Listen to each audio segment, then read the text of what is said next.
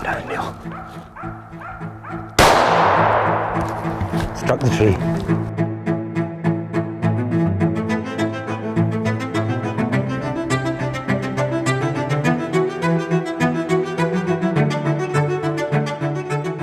I stared there for, felt like 10 minutes, couldn't see a thing.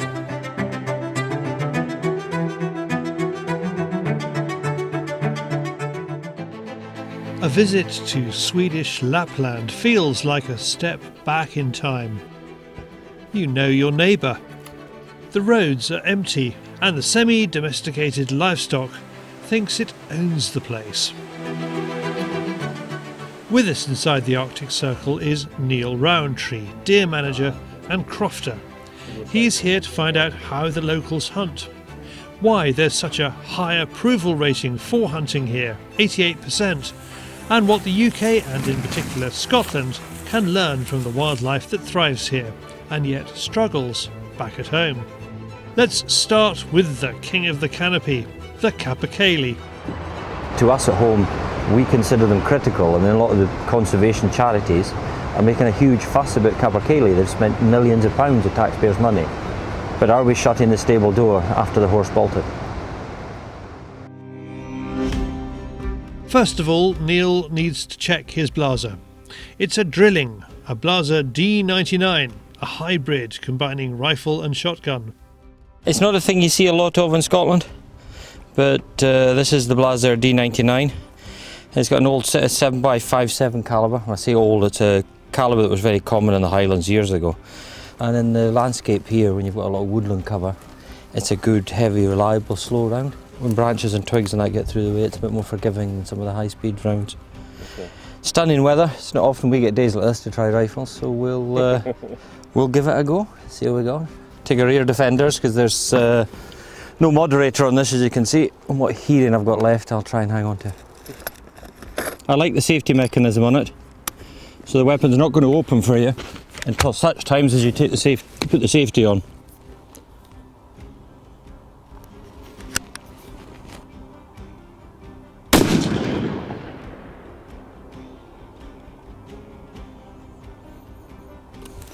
Okay. How did that feel? To be honest, very sweet to fire. Oh, I don't think there's any issues there, David, do you? Oh, goodness. Oh, what Blaser. I'm of the opinion that for 100 yards it's absolutely spot on. But when the weapon's closed... With us is Mads, a Danish fishing guide, now looking to use both rod and rifle. But it gives you the option to hunt all sorts of game with just one weapon. So that's the beauty of them. With the rounds touching and Mads on the money, Neil's happy and it's back to the Jokkfalls, where we will be based for the majority of our stay. We've timed the trip to coincide with the end of the Baltic salmon season, the start of the bird and moose season, for a Swedish McNab.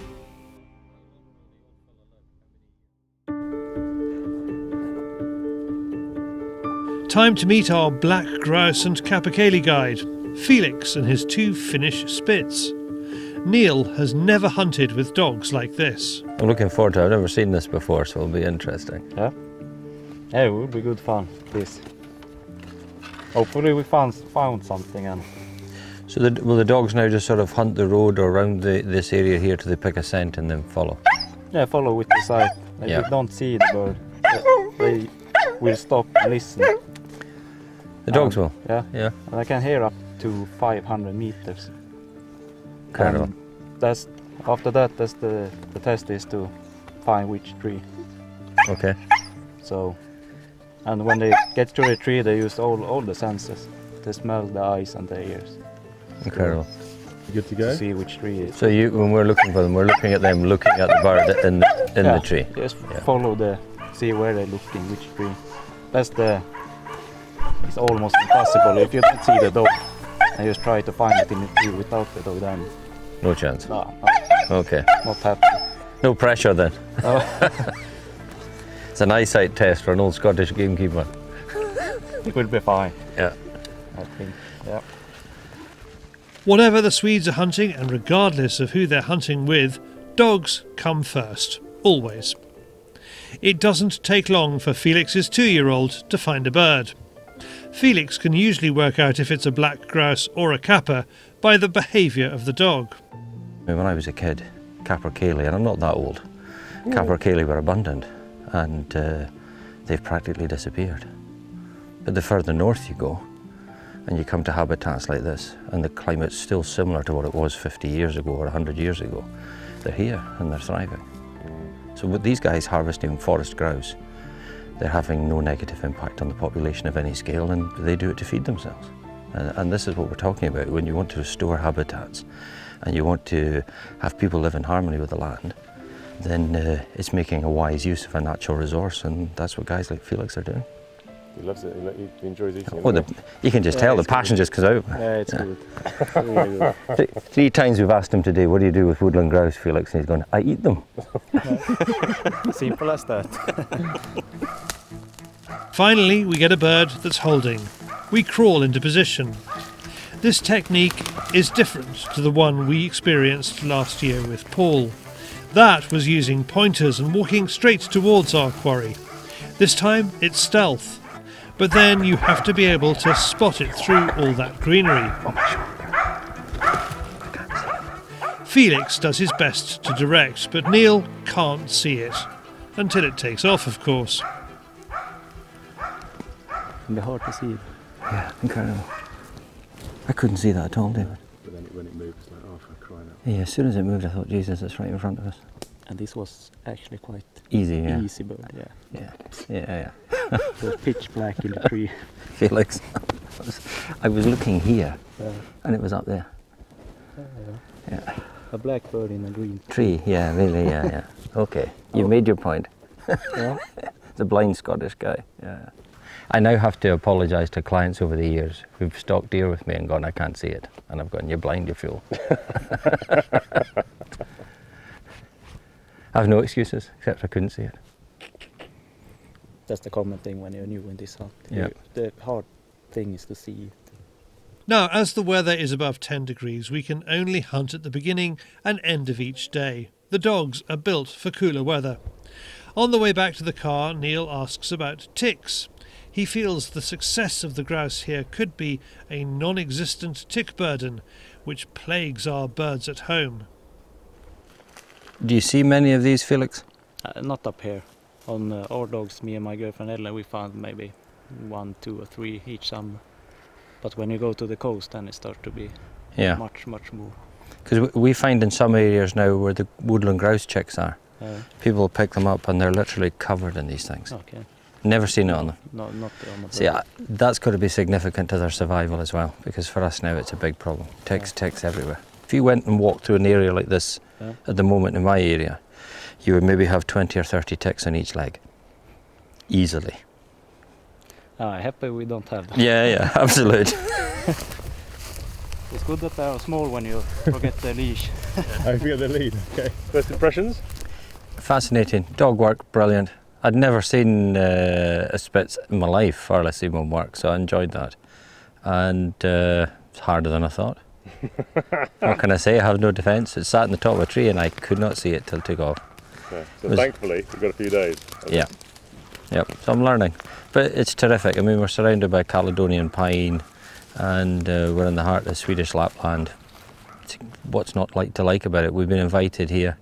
They're promoting tourism and encouraging people into the area. And it's nice to be involved in the culture and meet the people. Maybe we should do more of this in the UK.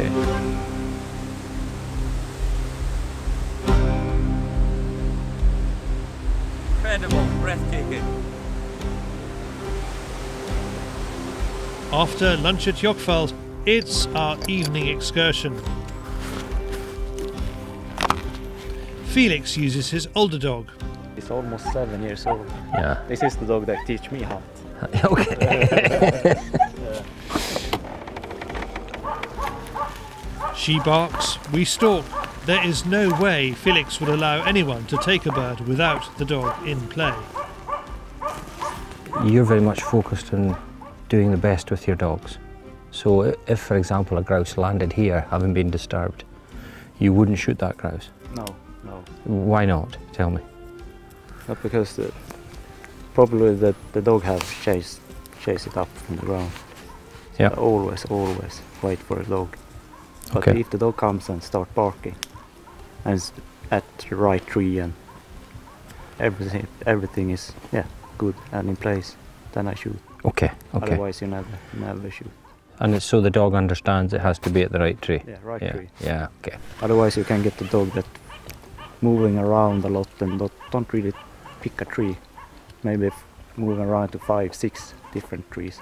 Okay. And then it's difficult to get anything in your bag. Okay. Understood. So basically, it's for your long-term success. Yeah. Okay. Yes. Yeah. As we lose the light and another bird, Felix finds himself with an opportunity. He decides it's too tricky for our travelling Scot, and because he feels the dog needs a reward for all her hard work, he takes it.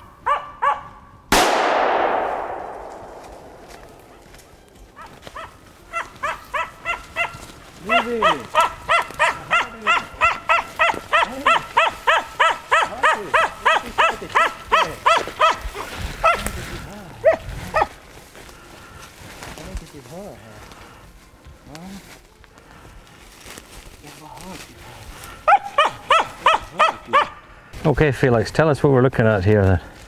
It's a wood grouse, born this year, and this is the best meat that you can get. Yep. Telling you that. So we're going to eat this guy.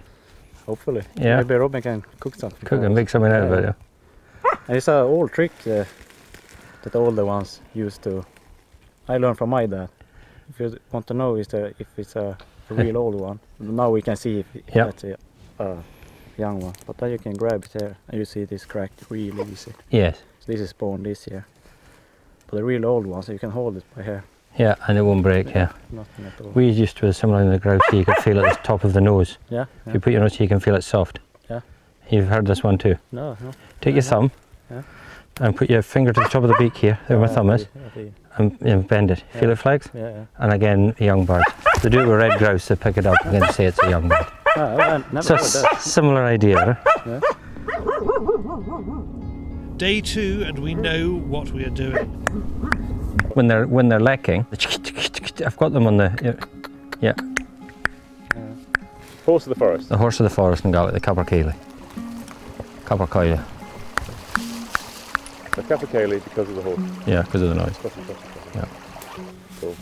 Neil's experience in the forests of Scotland means his eyes are not just on the treetops but the forest floor too. At home, browsing pressure decides red deer impacts. So does poo counting, but only if used wisely. The thing about dung counting that's important is that you need to know how long the decay period is. But whenever you use dung counting, the important thing to remember is it's not telling you the number of animals you've got. It's telling you the number of animals utilising an area. So this is classically the case. That's the dog starting to bark in the background. The moose probably did this some time ago, and you could say the villain of these droppings isn't in the area at the moment. So it advises. It doesn't give you exact numbers, and maybe in the UK this is where we're having problems. We're thinking that equals total number of moose. That equals total number of moose that were here at some point. Big difference. Yeah. So it could be a lot of shed. Ba-bum. We're off in response to the dog.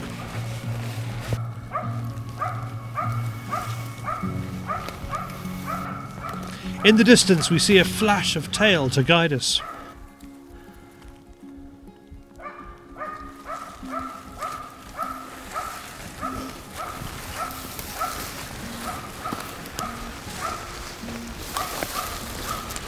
Neil gets into position and finally spots a bird. For the camera and shot cam, it's just a sea of green. Oh, calm down, Neil. Struck the tree. Struck the tree. Struck the tree. Bastido. You see it sitting there, David? It's clear now because it's taken the branch.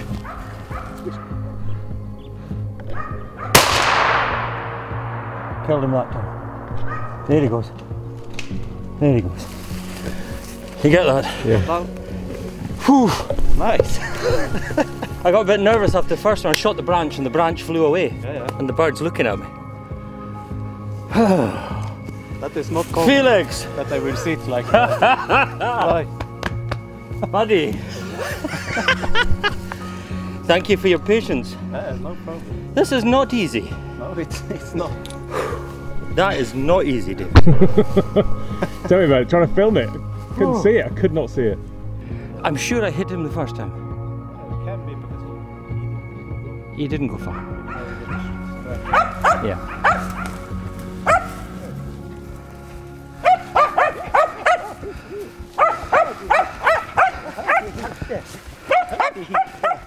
Clever girl, what's that now?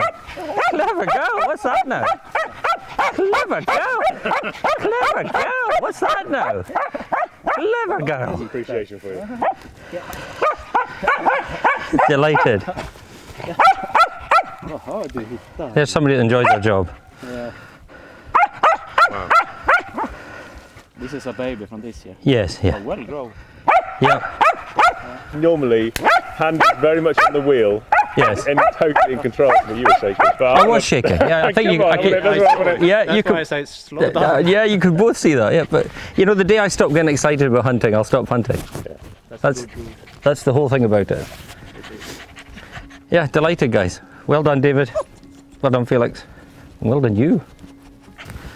With one bird in the bag and heading back to our kit, which we dropped off before the stalk, the dog is on another, just 40 yards from the last.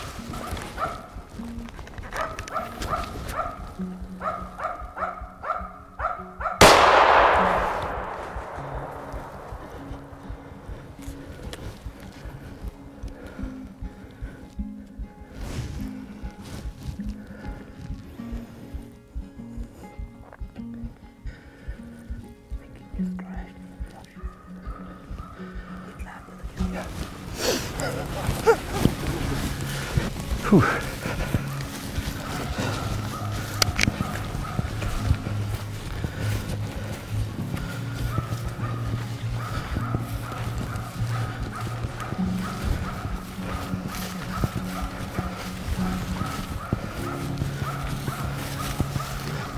Capercaillie.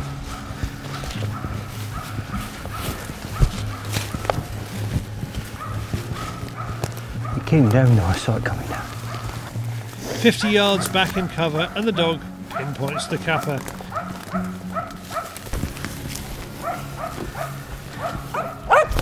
Neil grabs it and makes sure. Oh yeah. Good that the dog went back and found Yes, it. yeah. brilliant. Yeah, you were right. You were right. Well done, good result. A left and a right at capercaillie. Not what you expect every day. Is the left and the right allowed to be 40 metres? That's a bit strange. It's been an unusual day, yeah? I'll let you hold that for a minute while I make this thing empty. So now we can have a proper capercaillie tea. Yeah. No, not tea. Enough dinner for all of us, yeah? How much meat will we get from this? Enough for a meal for 2 or 3? Yeah, from both. From both. Now we have 3. Now we have 3. So now everyone can eat it, yeah. Yep. What a fascinating couple of days walking the forests of Swedish Lapland in search of the biggest member of the grouse family. It's an environment and climate in which it is thriving, and Neil feels that is why they will never return in numbers to the Highlands of Scotland. I think tragically it's increasingly a temperate climate and it's a subarctic species, so I think the dice is heavily loaded against the capper. I think what we have to do in modern conservation is, rather than think of rewild, we have to think of a new wild, the art of the possible, of what will prosper in our climate. And it's going to be a change not only in birds and mammals, it'll be a change in trees and probably in the way we use the landscape and survive. But here's been like time travel for both of us. I mean, species that we've heard about and that are cherished in our history and culture are abundant. We've seen coveys of capercaillie chicks on the road repeatedly, and these are well-grown birds. But the guides have all said to us, no ticks. Repeatedly, virtually no ticks. Good insect hatches, good dry summer conditions, and abundant berries. I mean, the vaccinium is everywhere. You and I have been walking about filling our pockets with blaeberries and eating them. And it's a different habitat to what we're used to at home. So we have to accept that now, then, do you think? I think there's a degree we have to accept. We've had a huge impact on this planet and things are changing. And I do believe it's the art of the possible. I think to try and arrest history and go backward is romantic, but the climate is pushing us in another direction. Next time, it's moose, different dog and different rifle. To discover more about the wonderful outdoor experiences that Swedish Lapland offers, check out the Heart of Lapland website and one of their top destinations, Jogfall, known especially for its salmon fishing. For more information about the Blaser D99 drilling or any of the Blaser clothing worn by Niall in the film, go to blaser.de.